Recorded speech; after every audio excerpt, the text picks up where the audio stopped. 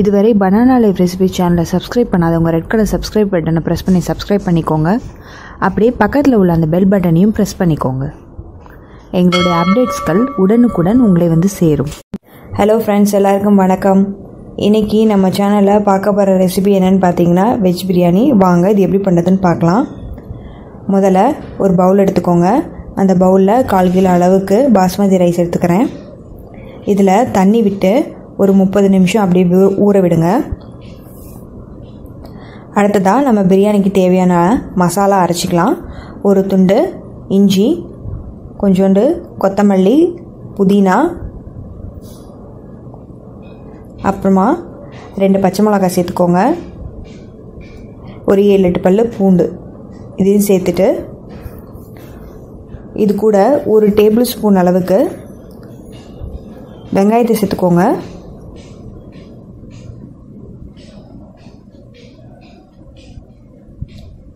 வெங்காயம் சேர்த்ததுக்கப்புறமா தேவையான அளவு தண்ணி விட்டு இதை வந்து நல்ல பேஸ்ட்டாக அரைச்சி எடுத்துக்க போகிறோம்.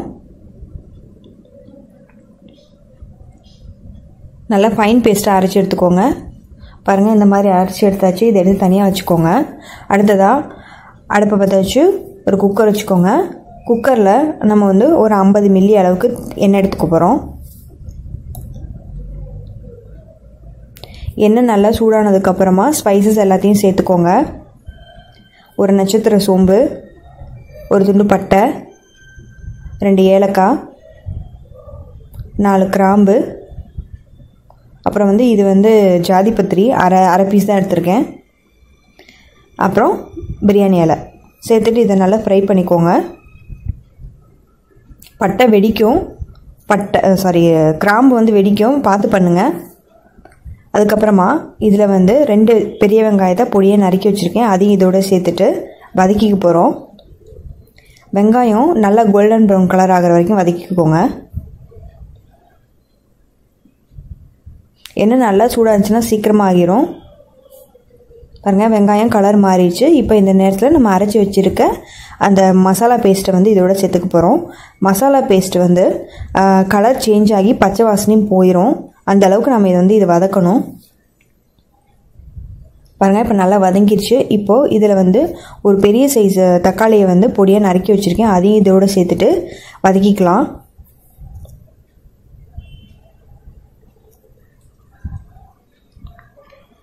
இப்போது இதில் வந்து 1/2 டீஸ்பூன் அளவுக்கு மஞ்சள் தூள், அப்புறம் 2 டீஸ்பூன் அளவுக்கு மிளகாத்தூள் சேர்த்துக்கலாம். நான் வந்து இன்றைக்கி எடுத்துருக்கிறது பார்த்திங்கன்னா காஷ்மீரி சில்லி பவுடர். இது வந்து கலருக்காக தான் நான் சேர்த்துருக்கேன். அதே சமயத்தில் காரமும் கொஞ்சம் கம்மியாக இருக்கும்.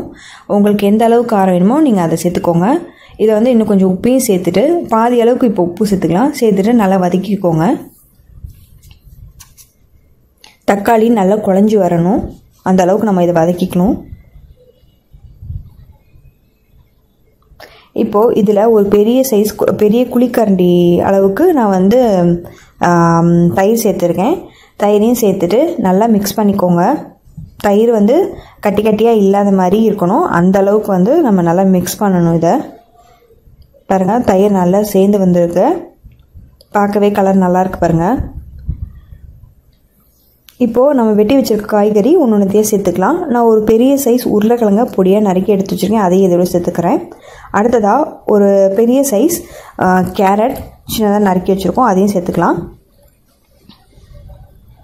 இது பார்த்திங்கன்னா ஒரு 10 பீன்ஸ் தான் எடுத்திருக்கேன். அதையும் பொடியாக நறுக்கி சேர்த்துருக்கேன். அப்புறமா கொஞ்சோண்டு பட்டாணி. உங்களுக்கு வந்து என்ன காய் பிடிக்குமோ அந்த காய் கூட நீங்கள் சேர்த்துக்கலாம்.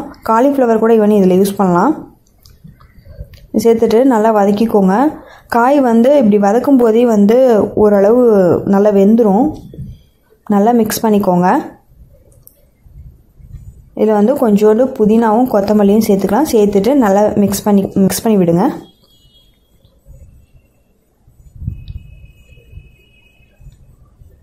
பாருங்கள், காய் வந்து ஓரளவு வெந்துருச்சு. அடி பிடிக்காமல் பார்த்துக்கோங்க. இப்போது இதில் வந்து நம்ம 30 நிமிஷம் ஊற வச்சு எடுத்து வச்சுருக்கோம் இல்லையா பாஸ்மதி ரைஸ், அதை இதோடு சேர்த்துக்க போகிறோம். சேர்த்துட்டு இந்த ரைஸ் வந்து இந்த மசாலாவோட நல்லா மிங்கிள் ஆகிற மாதிரி நல்லா கிளறி விட்டுக்கோங்க. பார்த்து மெதுவாக பண்ணுங்கள். நம்ம போட்டு ரொம்ப குத்தி கிளறணும் அப்படின்னு பார்த்தீங்கன்னா அரிசி வந்து உடஞ்சிரும்.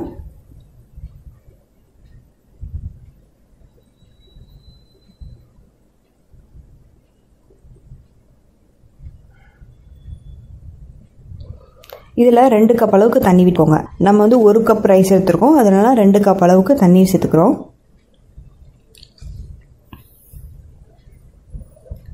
தண்ணி சேர்த்துட்டு அதே மாதிரியே கொஞ்சம் மெதுவாக பார்த்து கிளறி விடுங்க.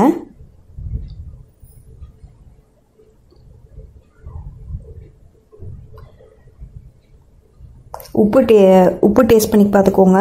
உப்பு கம்மியாக இருக்குது, அதனால் நான் இன்னும் கொஞ்சம் உப்பு போடுறேன். ஏன்னா முதல்ல நம்ம கொஞ்சம் தான் போட்டிருந்தோம்.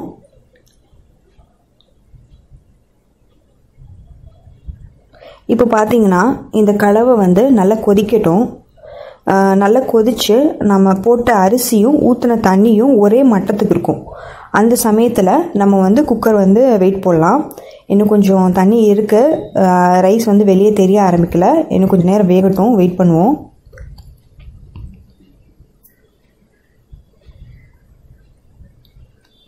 இப்போ பாருங்கள், தண்ணி குறைஞ்சிருக்கு, அரிசி வந்து வெளியே தெரிய ஆரம்பிச்சிருக்கு. பாருங்கள், ரெண்டும் ஈக்குவல் அளவில் இருக்குது. இப்போ வந்து நம்ம குக்கர் வந்து விசில் போட்டுடலாம். குக்கரில் விசில் போட்டுட்டு அடுப்பை வந்து ஹை ஃப்ளேமில் வைங்க. ஒரு விசில் வைக்கணும். ஹை ஃப்ளேமில் ஒரு விசில் வச்சுருக்கேன். இப்போ ஒரு விசில் ஆயிடுச்சு. இப்போ அடுப்பை வந்து சிம் பண்ணிக்கோங்க. சிம் பண்ணிவிட்டு 5 நிமிஷம் அப்படியே விடுங்க. 5 நிமிஷம் முடிஞ்சதுக்கப்புறமா அடுப்பை ஆஃப் பண்ணிடுங்க. ஸ்டீம்லாம் இறங்கினதுக்கப்புறம் நம்ம ஓப்பன் பண்ணி பார்க்கலாம். 5 நிமிஷம் ஆகிடுச்சு, அடுப்பையும் ஆஃப் பண்ணியாச்சு. ஸ்டீம் இறங்கட்டும். இப்போ ஓப்பன் பண்ணி பார்த்துடலாம். பாருங்கள், பிரியாணி சூப்பராக ரெடியாக இருக்குது.